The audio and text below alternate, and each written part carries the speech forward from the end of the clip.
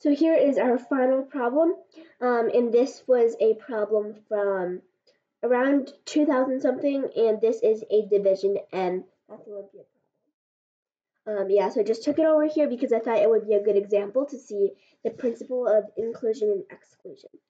So 100 students were asked their opinion on 3 ice cream flavors. We know that there is a total of 100 students.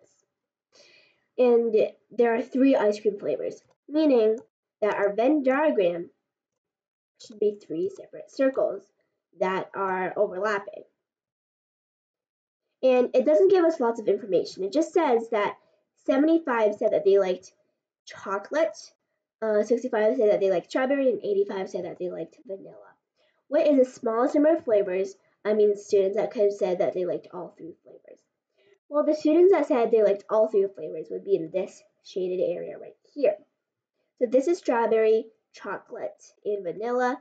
Strawberry would be 65, chocolate would be 75, and vanilla would be 85. Well, first thing we do, let's add those numbers together and see if that makes sense.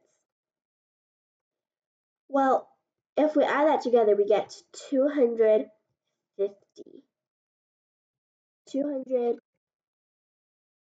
225.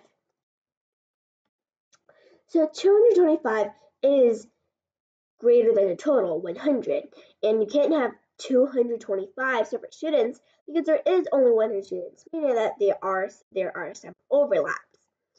So let's first subtract 100 from 225. So 225 subtract 100, and we get 125. That's still greater than 100. Now let's subtract one more, and we get 25. That is the smallest number of students that they could have said that they liked all 3 flavors because it was overlapped twice, meaning that it was counted 3 times. So the final answer would be 25 students.